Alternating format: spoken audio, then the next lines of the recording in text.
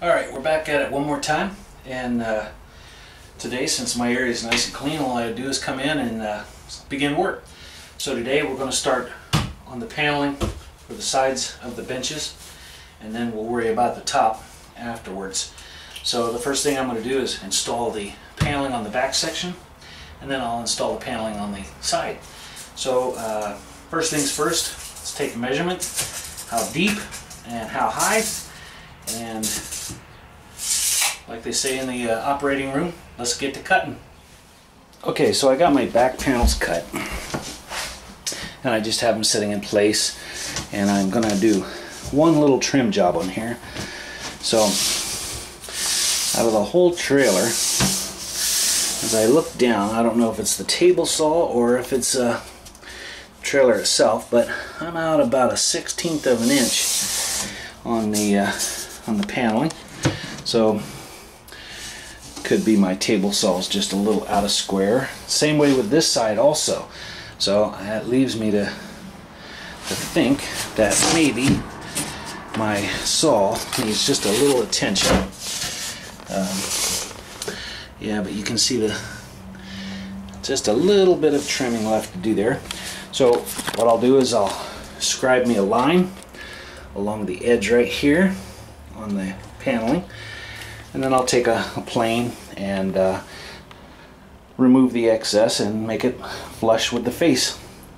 So out of the whole project, 1/16 of an inch isn't bad.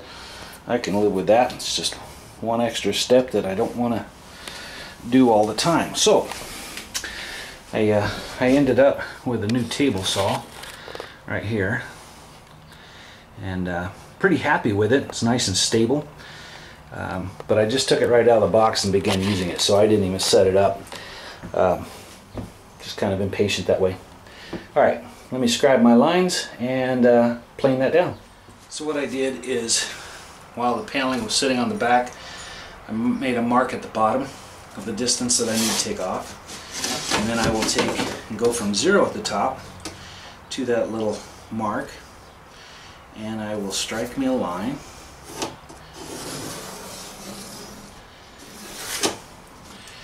And take my plane and take that down to the line. I'll probably put a couple of clamps on here just so this thing doesn't move around, make it a little easier on myself. There, that's better. Okay, now my piece of wood isn't going to move.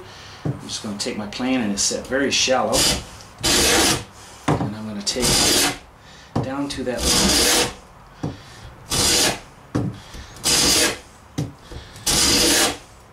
Keep it nice and straight.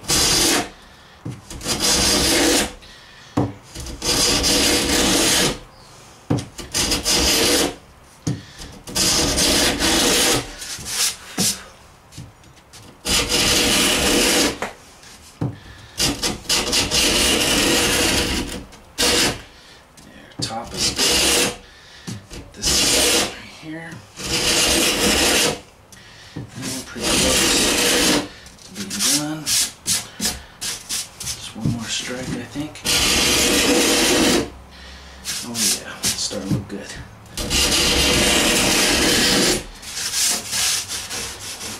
Alright, I think we can call that good. Now what we do is we test the fit. Make sure that I've taken off enough.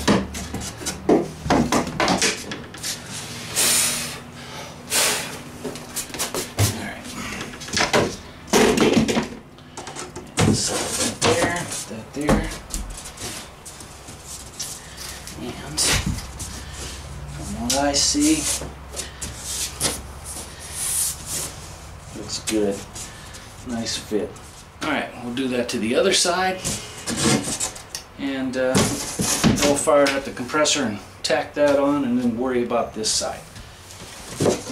So I set my wood up here, like so, and I have a little gap down here. So I've got it against the wall, nice and flush, and then I take my pencil and I mark down here on the line. Okay, take that off. And right there, Clamp that down also.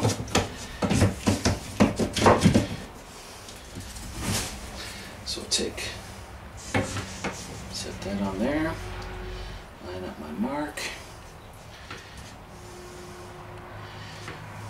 pencil.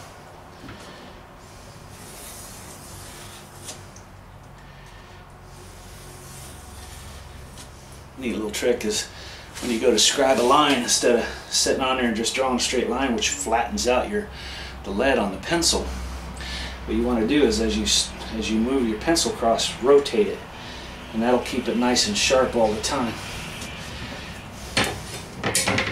All right, now I'm ready to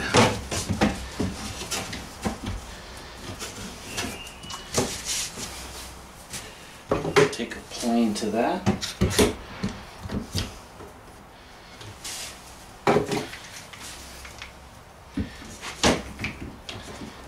Alright, so I'll finish this one and then fire up the compressor and then we'll tack it on. So, stay tuned. So now that I have my wood trimmed to the face of the bench, I took the compressor and blew out all the dust and stuff that gets behind here because I don't want anything holding this thing up. And then I'm going to set it on here, and then from behind I'm going to mark all the way around this thing so I know where to put my glue. The glue is going to hold this thing in place. That's what's also going to give it a lot of strength. So I'll set that up there. Get my pencil.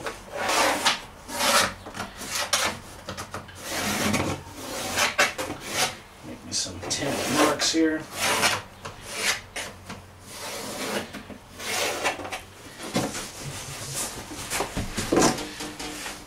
So that'll give me an idea where to spread my glue at, so I don't miss a spot or put glue somewhere where it's not gonna do any good. So I'm gonna spread out the glue, and then I'm gonna take a staple and staple that in place. So stay tuned.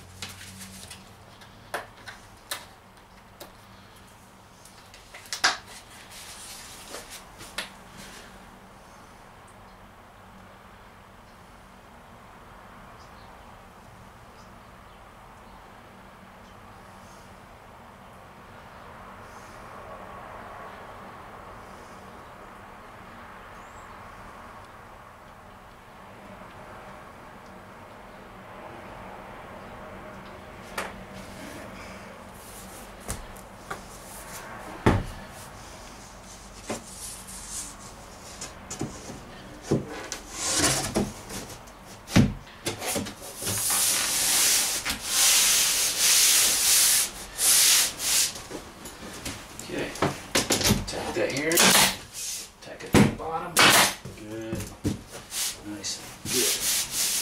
I'm going to tack it here in the center, there, on the top, and also the front edge here, one at the bottom, one at the top, good. And then I'll put another one here, one here, one here. Make sure I'm not going through anywhere. And one at the bottom, and one here in the center. Good. All right.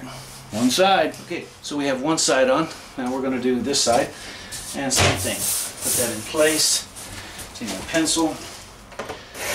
Outline where my glue goes.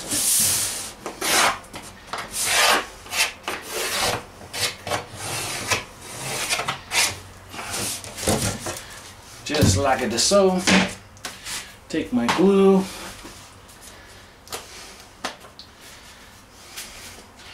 Spread a little glue on there.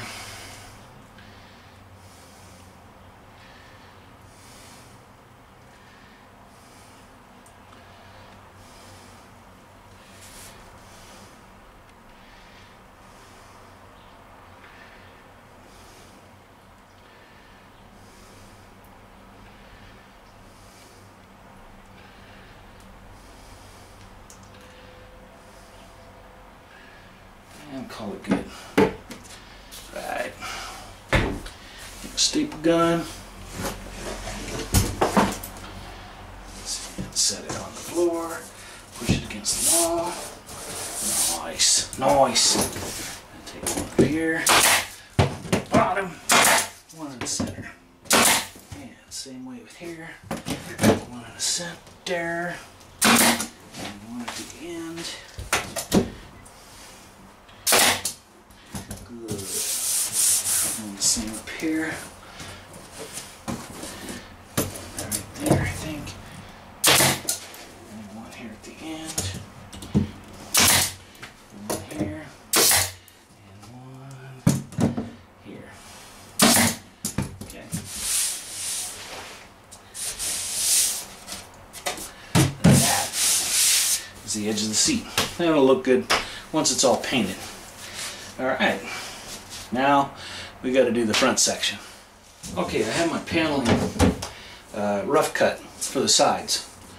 I cut it just a smidge over on the height, and it's pretty long. And the reason why is because I have the angle here on the front that leaves an awful big gap. So I have to trim that back. And that looks to be about 8 or 9 inches, and so I left it fairly long here at the end so I can have a little room to play on the front. And as you can tell, it's sitting on the hose here,